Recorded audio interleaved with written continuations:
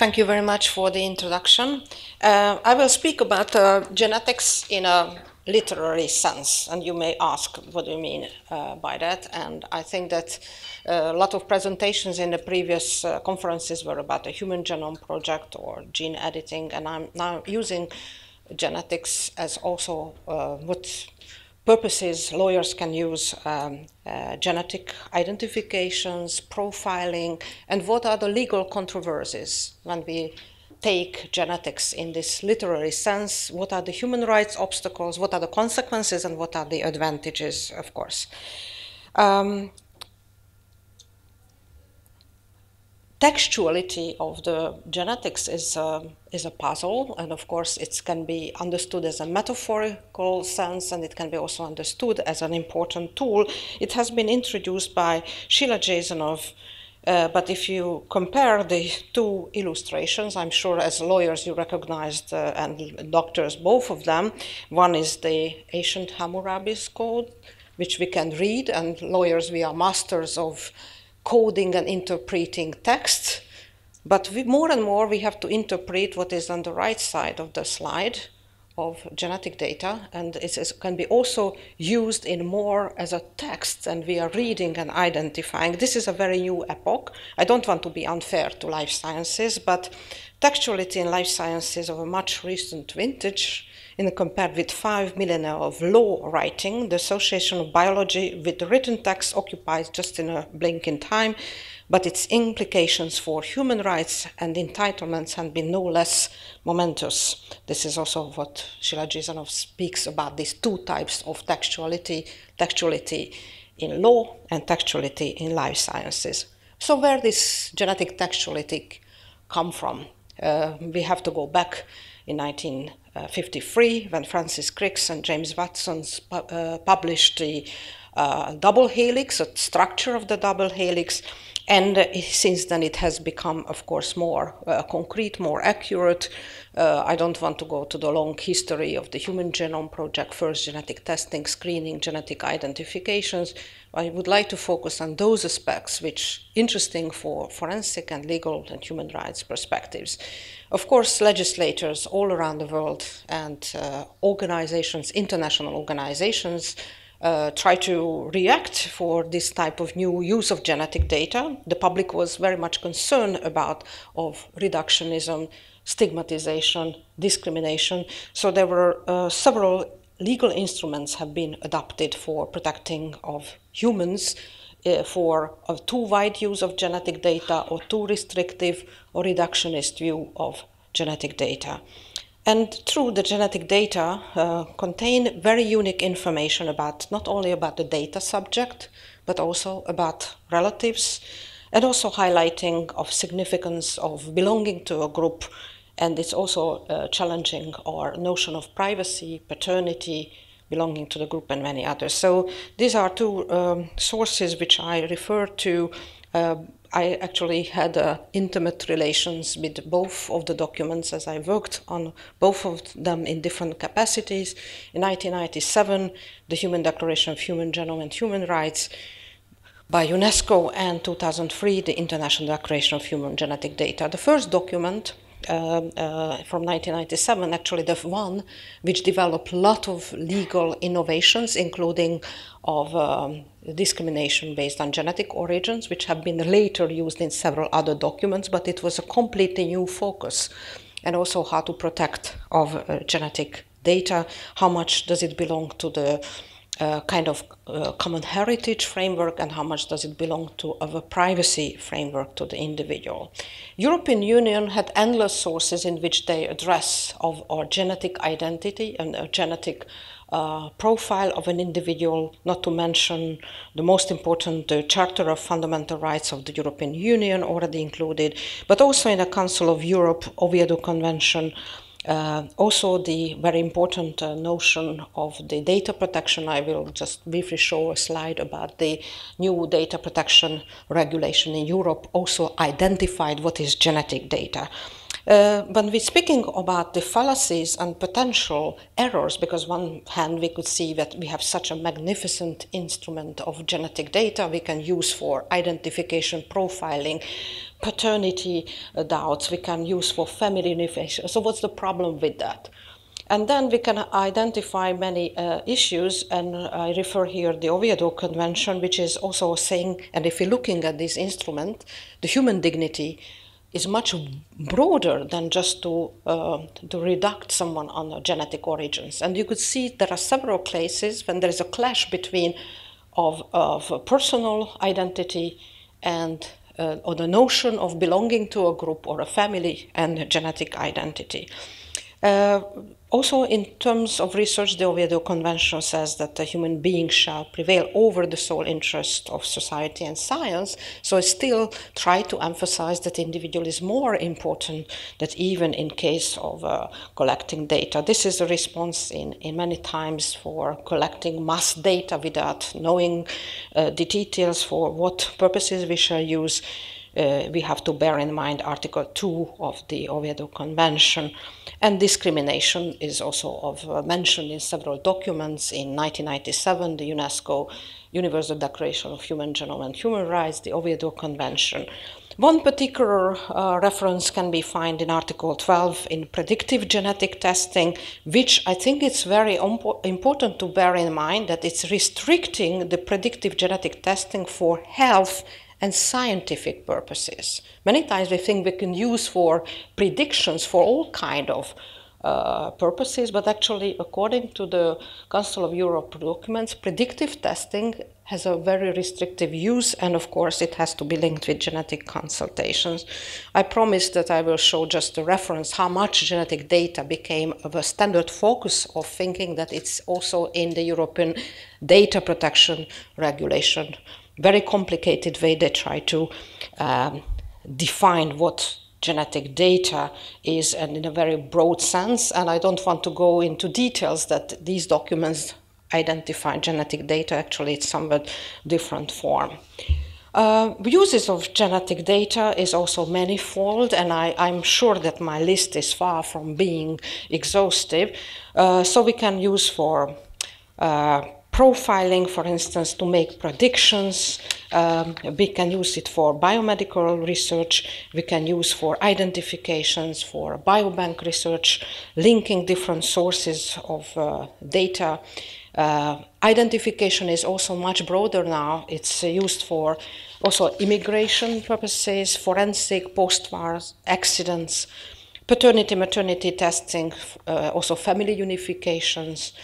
Genetic ancestry tracing is also used. Many of them some of them of this list has legal implications. Some of them are used for more broader social use. For instance, if you think that traditional identity is unrelated to genetics, you might be wrong, because even indigenous groups are using, in some cases, genetic data to establish of identity of a group, such as the Seminole Nation of Oklahoma used of a certain genetic testing, and he said that has to have at least 1/8 Seminole genetic ancestry in the blood to be considered to be part of the group. This is very different than cultural and legal identity. In a previous documents, when simply people consider that they are associated with the group and that's the identity.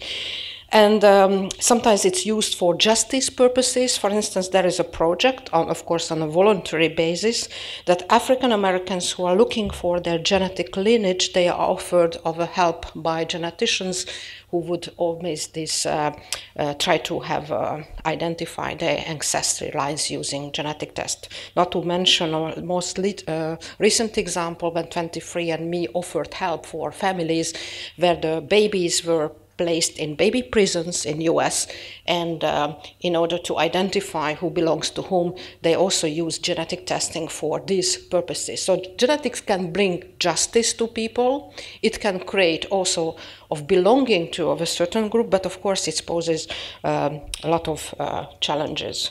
I hope I can, yeah. So For no wonder that many prominent lawyers, according to Attorney General John Ashcroft, called genetics as a truth machine.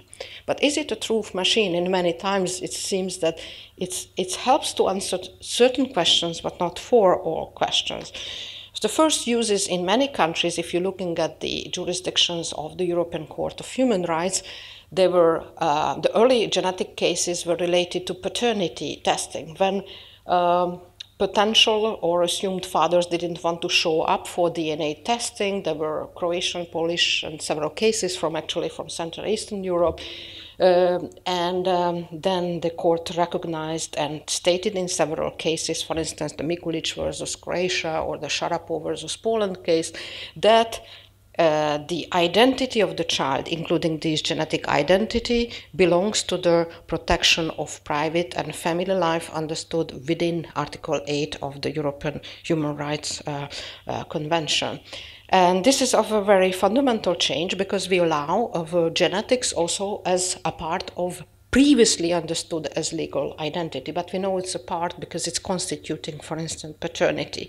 The other landmark case is also well known, so I'm just very briefly mentioning the Marper case. Marper case was of a criminal case in which, although two people were not convicted at the end, nevertheless, their DNA samples were retained in UK, and they challenged this retention without of a time limitation because they think that for further use they can be more included in further criminal cases, and they, in a discriminatory way, they will be more included in further investigations. And the big challenge in front of the court was that what is the genetic data, what is the samples? And before, in Europe, some countries consider this is just a material, others they consider the same as genetic information and data. And the court case in obiter dicta said it's the same, as actually it's even more sensitive source of data of the sample because we can derive further information from the sample. So the DNA profile, according to the UK government, they wanted to protect, and it's almost all scientific innovation in the beginning, they want to emphasize it's merely technical. It's like a barcode. Nothing will be harmed. It's just a technical matter.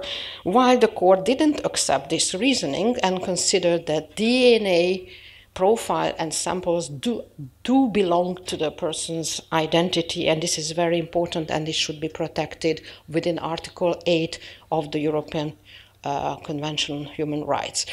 Just as a Marper case for Europe, the Simpson case was very important for US to understand of what are the limitations of using genetic data in criminal charges and criminal cases.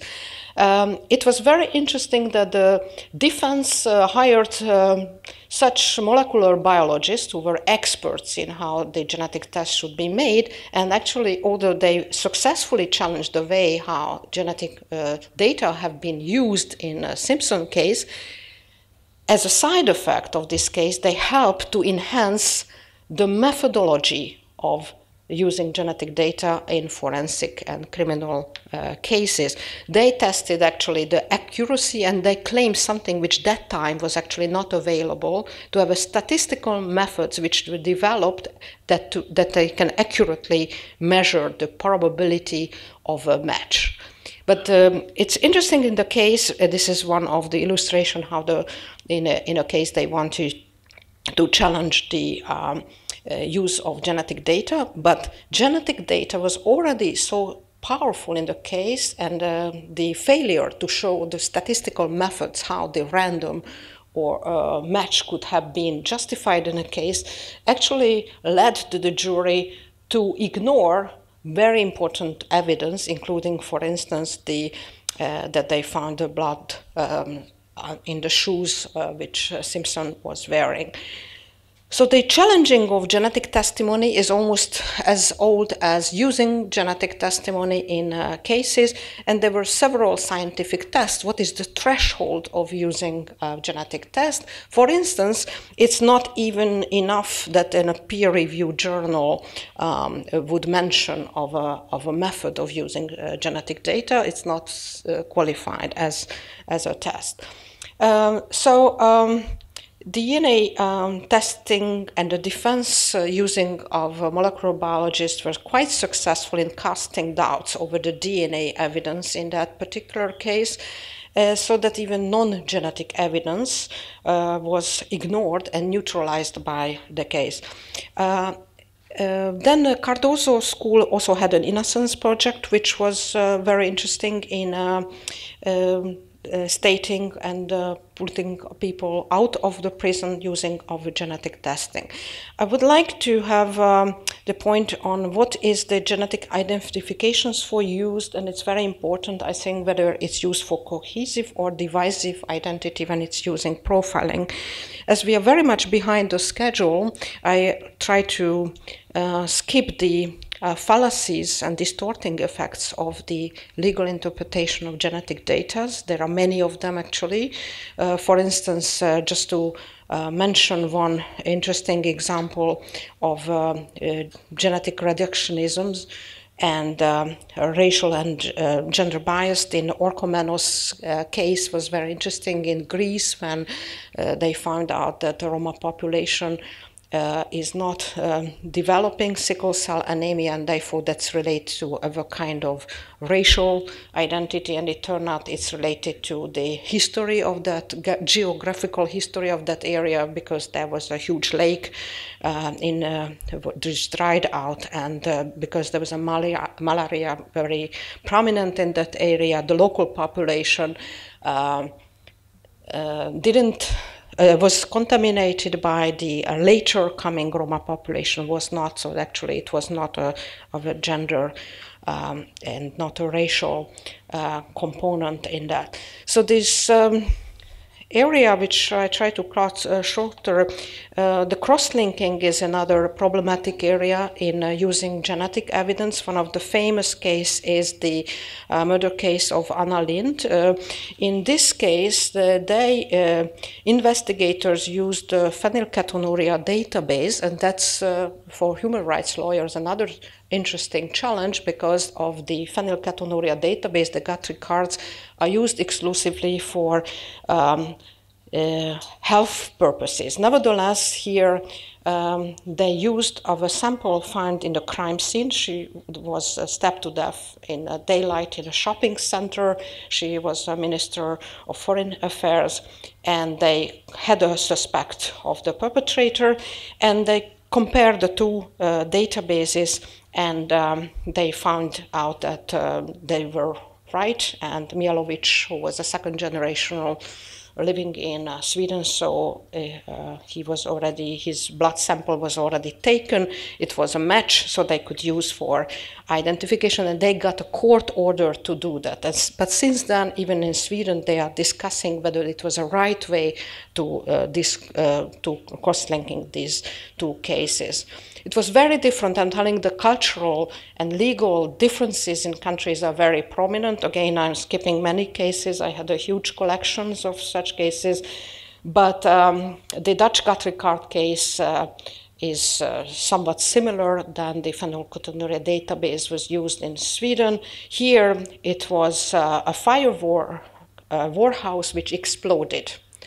And they, to the biggest surprise to the people in Netherlands, the police very easily identified the victims. And of course, because of explosion, they couldn't use the regular ways of identification. And when they identified the victims, it turned out that they used the Guthrie card database, and they came with a list. The whole Dutch population was shocked, and they have to make a new law. And they decided, I'll try to finish, but we were very much behind the schedule.